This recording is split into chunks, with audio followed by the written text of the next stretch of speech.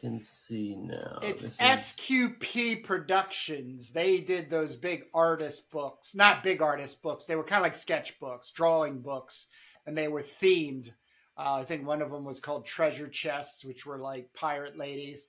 If you go back to the cover, that's Fastener and Larson. They were like the honeys, the sweeties for SQP. They did a lot of the cover work. I think they do a little bit of thing, but they work almost exactly like the Hildebrandt brothers, Greg and Tim uh Hildebrandt. In other words, one would start something, another one could come in, maybe finish it. It just worked. Um, you know, like very much like a team, an artist team.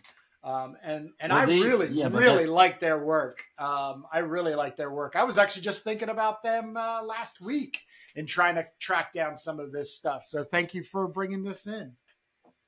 yeah, this cover is incredible. It looks like it's airbrushed, so Oh, absolutely. I don't know how that works in with their workflow.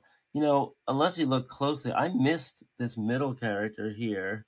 I just didn't Yeah. even notice him until I looked carefully. But you have this big brute here, and then this hot vixen here. So that's a very interesting composition, you know. And then they have this space debris here of like crashed rocket ships. So they're stranded on this ship, and they're shooting in every direction. Look at this line here that fades between the surface and the atmosphere. So it looks like real airbrushed. And I think this was when Corbin's effects were being felt, you know, in some other places.